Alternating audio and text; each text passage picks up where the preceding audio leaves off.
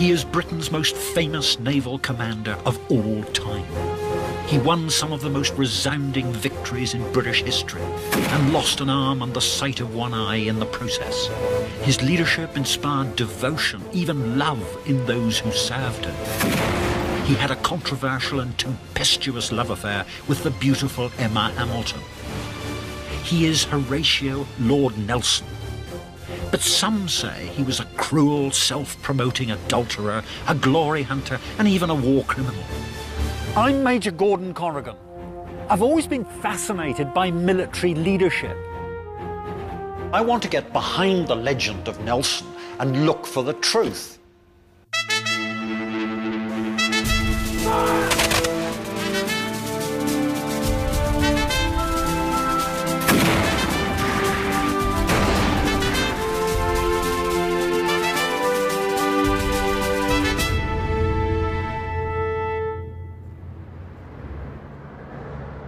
Nelson was a military giant who dwarfed everyone around him.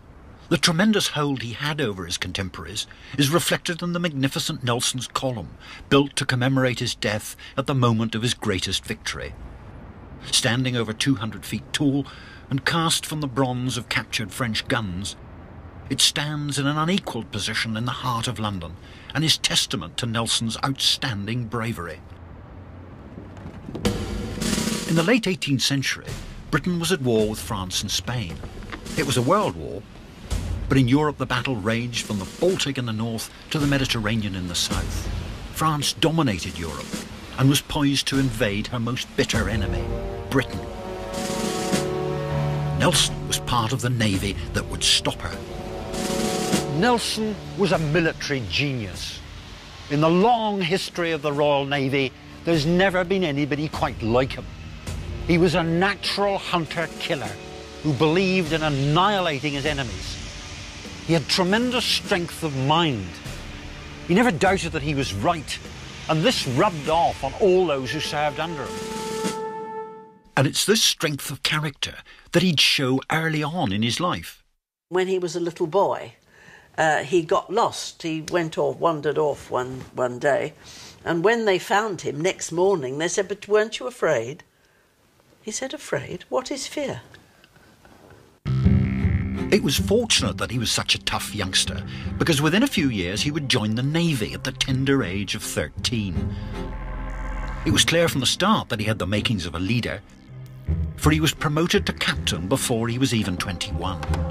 Nelson would quickly move up the ranks and build a reputation as a flamboyant thrill-seeker with selfless courage. Now, those qualities don't necessarily go hand in hand with those of a great commander, but his daring individualism did start to pay off. Nelson was a fearless commander. He revelled in danger. It was almost like a drug to him. It was in a battle against the Spanish fleet off Portugal's Cape St. Vincent that he demonstrated this love of danger and a reckless disregard for his own safety. Nelson was impulsive. In February 1797, his ship was part of a British force sent to attack the Spanish fleet and prevent a combined Franco-Spanish invasion of England. Nelson broke away from the British line without orders, and he personally boarded and captured 2 enemy vessels. It was an extraordinary feat, unprecedented in naval history. With a keen eye for public relations, Nelson himself wrote an account of the battle for the newspapers. He became the hero of the hour. A flagrant disobeying of orders would be a common theme in Nelson's life. He was a maverick, and predicting his every move must have presented a real headache to his superiors. But he was a natural leader with brilliant judgment and instinct, and his commanders couldn't fail to be impressed, even when he wasn't victorious. His next battle against the Spanish, 5 months later, was a disaster, but I believe it well illustrates Nelson's personal courage.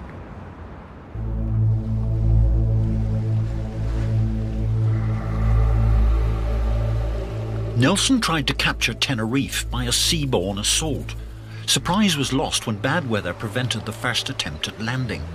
When Nelson finally did get ashore, the Spanish were well warned and ready.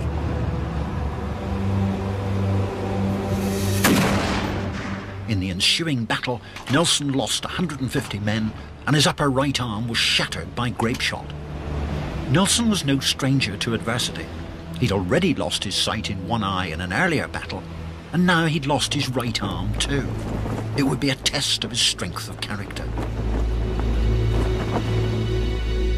Nelson thought that the loss of his arm would mean the end of his career, and initially he became very depressed. Just 2 days after he lost his arm, he wrote to his commander-in-chief and he said, "I am become a burden to my friends and useless to my country. When I leave your command, I become dead to the world. I go hence and am no more seen." I think it's a measure of the man that within 6 months of writing that letter, he's back on top, raring to go, in command, and about to fight one of his most challenging and trickiest battles, which would be a masterpiece of tactics and command. What also set Nelson apart from his peers was his ability to get people to work as a team. Such was his charisma, he inspired devotion, even love, in all those who served with him. We few, we happy few, we band of brothers. For he today that sheds his blood with me shall be my brother. This piece from Shakespeare's Henry V illustrates Nelson's close professional relationships with his captains. It's a very 21st century style of command. He's bringing his junior officers into his way of thinking, rather than simply giving them orders. It's all part of the Nelson touch. Nelson's next major task, almost a year later, was to find and destroy the French Mediterranean fleet in what became known as the Battle of the Nile. Teamwork would win the day. One of the key elements, I think, of Nelson's leadership is his ability to consult with his captains. And you can see that beautifully expressed in this group of documents here. This is Nelson here on the left, and this is the Nile campaign, and they are searching for the French fleet before the battle. They don't know where they are, but they're getting some intelligence coming in. And so what Nelson does is he sets out a set of questions based on the intelligence, and asks his captains to comment on whether or not they should take a certain course of action. And then here, on the right-hand side, you can see the responses.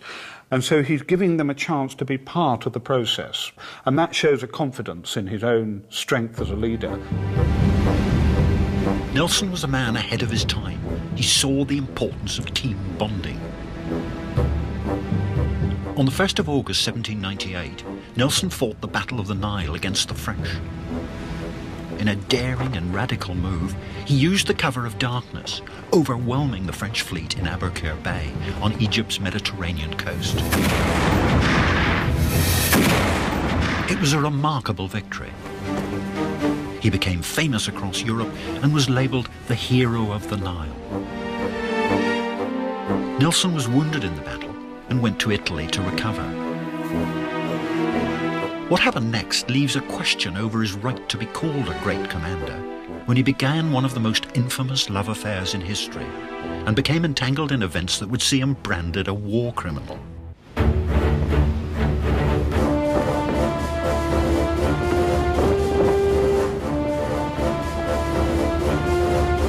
Nelson's professionalism had secured victory after victory against the French and Spanish fleets.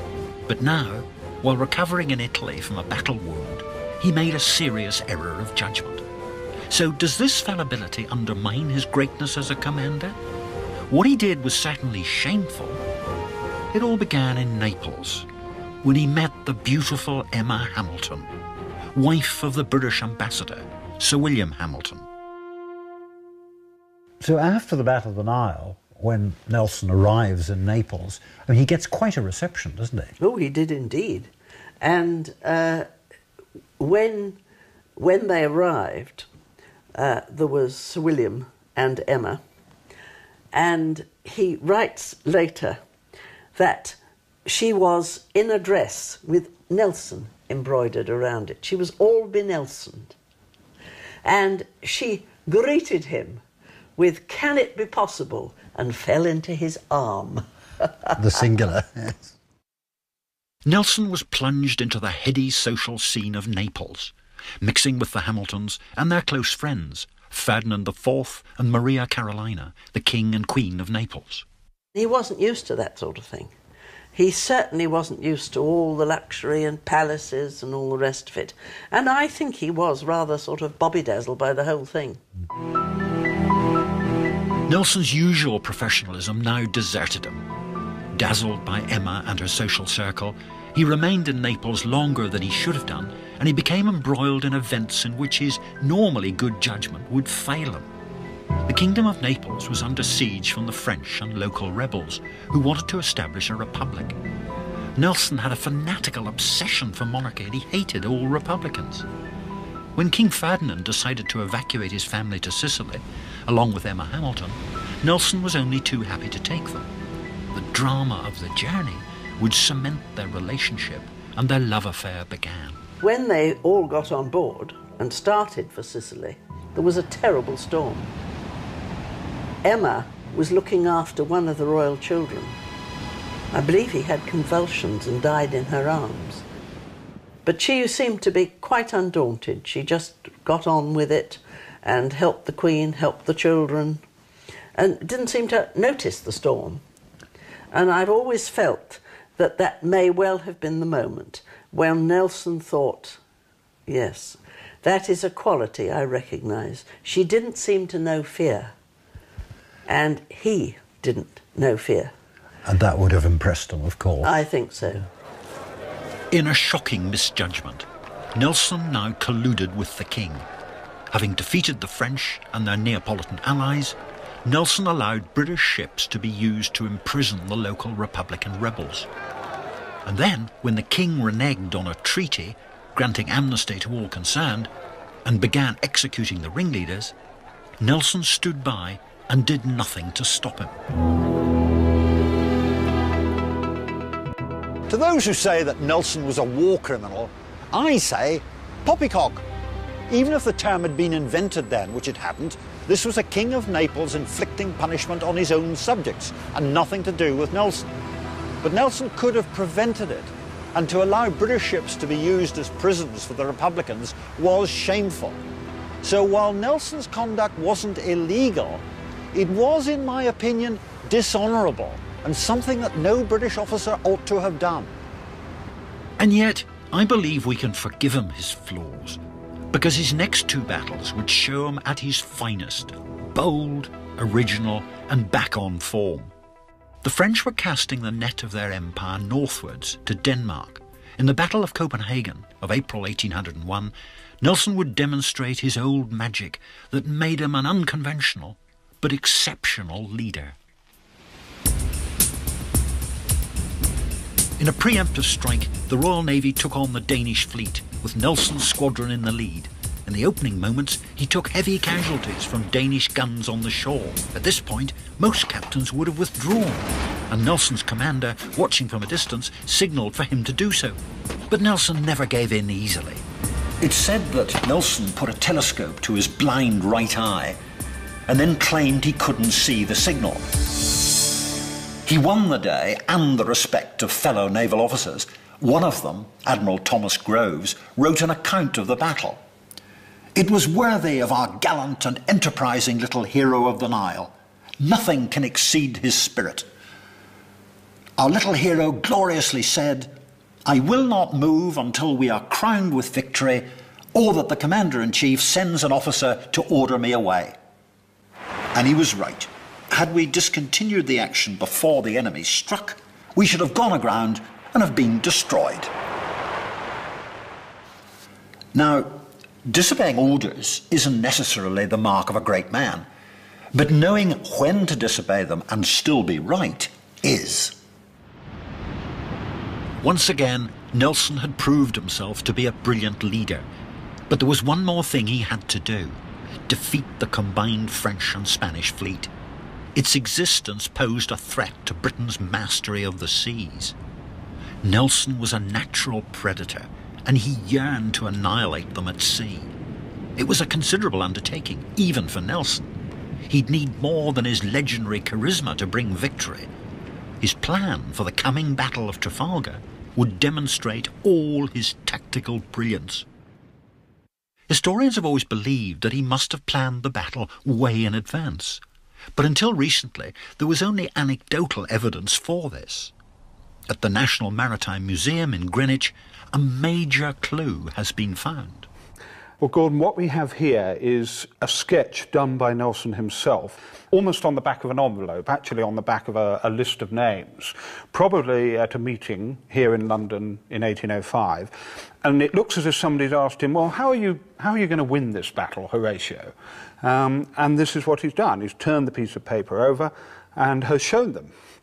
And what we've got is a line here, which is clearly the enemy line, the continuous line. And we've got the British fleet forming up here on the left in 3 clear divisions. One of the divisions, as you can see, is holding the French line, the enemy line in place, part of it, while the other 2 punch their way through the centre of the line. It was a gamble, as it meant exposing his fleet to fire from all the enemy ships in the line as they approached, without being able to fire back. It wasn't entirely Nelson's idea. It was a combination of current naval tactics, but the fact that he tried it showed another of his skills, his ability to be innovative. So clearly this plan is not something that just occurred to him. He'd been thinking about this for quite some time and planning it. This represents not just the culmination of Nelson's thinking, but the culmination of the Royal Navy's thinking, and indeed of the French and Spanish Navy's thinking. The last 50 years of the 18th century were a time of tremendous change in naval tactics. Nelson responded to all this. He read about it. He'd served with people who'd been part of the experimentation. And so he, in a sense, draws together all that experimentation into this extraordinary plan. What's radical and revolutionary is that he has a plan that he's thought of long in advance so that everybody is well briefed.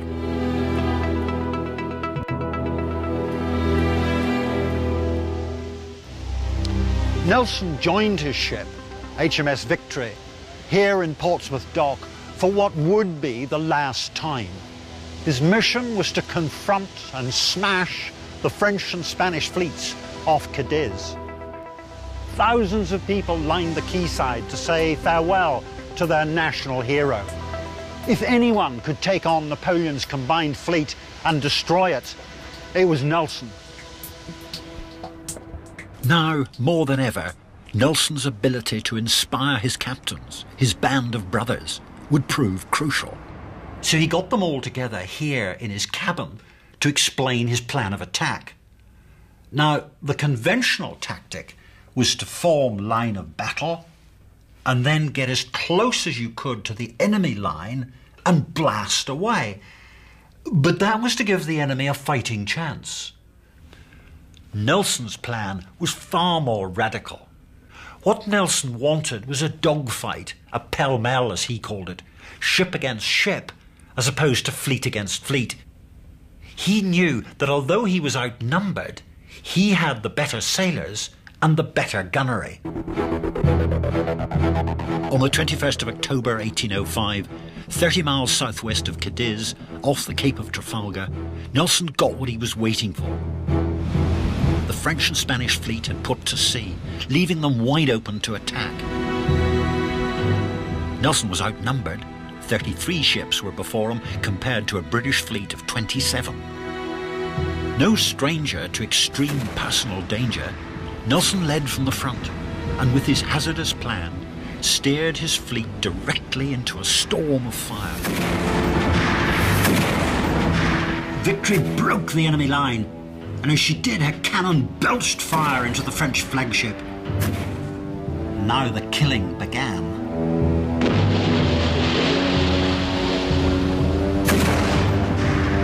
Once the French line was broken, all pretense at strategy disappeared, and the battle became a pounding match, a close-range massacre. The British ships fell on the French like half-starved hounds.